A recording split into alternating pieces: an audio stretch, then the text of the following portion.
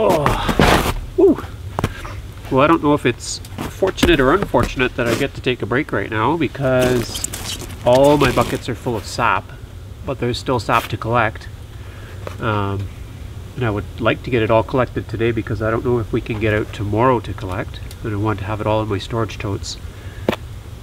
So I've basically got this guy going at a full boil here, and as I empty 20 liters in slowly, then I go out, fill a bucket, bring it back, filter it, and hopefully I can finish checking my buckets today. I probably have another 20 buckets to check out of 100. But I get to take a break, so I have a package. So we're going to open this up with the Spyderco Mannix, my everyday knife.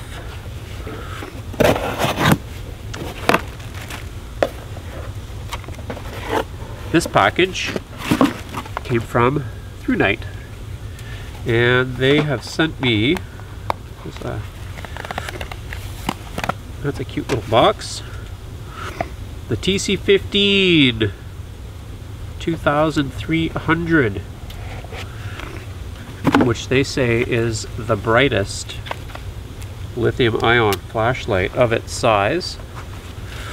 I'll get a little bit closer here. So here's the box that it came in. There's a little instruction guide in there and a charging cable. There is also a lanyard and a nice little case actually, and what's cool about this case is it has a clip ring and it also has a belt loop, so that's pretty handy. That makes it a little bit extra functional. You could clip it on your backpack or you could just carry it around on your belt. So pull it out of the case. Ba-dow! That is a solid little feeling flashlight. See if it shipped with power. Nope. Did not ship with power. So when I get home, I'm going to plug this guy in and I'm going to be out checking for smelts.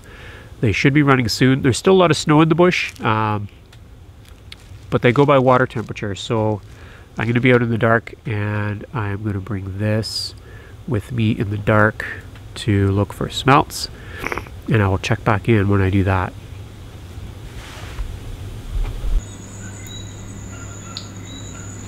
Boom.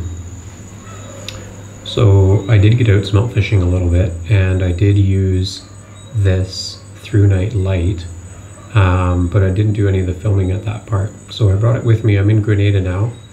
I'm here on a student group, so I'm supervising students who are doing some dive training and doing my best to carry on with the big wild year, which is 365 days of all wild food.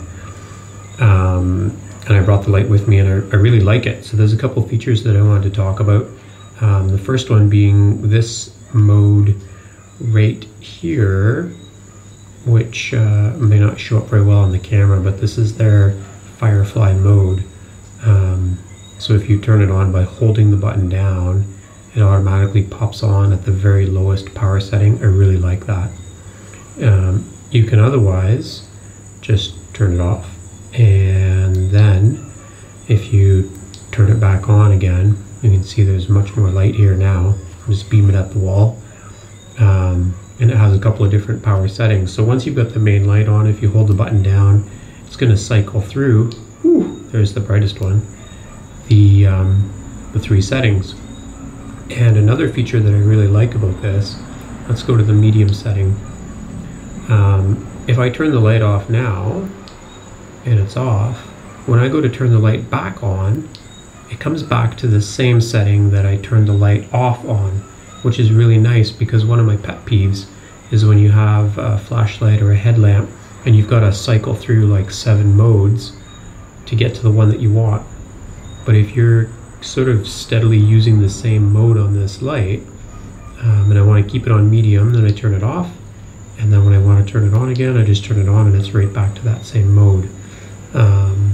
But the mode that I've been using the most frequently, I turn it off and then hold the button down and it pops up on firefly mode. So you can see I'm still pointing it at the wall, but it's not even enough to light me up the way the other one was. But I'll beam it on my face here and you can see me. So I really like this light. I also have used it for hours and hours and hours, and I have not lost a charge on it yet. I also like that it has a pretty standard mini USB plug-in, so I have other devices that use this same plug, including my headlamp and my portable power bank, so I can use the same plug for those 3 devices, which is really, really handy. So I'm a big fan. There's some other things I'm going to have to finish this video, wrap it up when I get back home, because in the box there are some other cool pieces to this lamp, or this light, that I didn't bring with me. So for example, it comes with a belt clip. I brought the belt pouch, which I quite like. It just has a Velcro closure and it's got a belt loop on the back. It also has, this is handy, just a clip-on portion if you want to hang it off of a D-clip or something. So that's also a good feature. So that's what I wanted to say about the light right now while I'm in a tropical country using it. And when I get back home, I'll go through the box, I'll show you some of the other little pieces that came with it and wrap up this review, which so far is 2 thumbs up.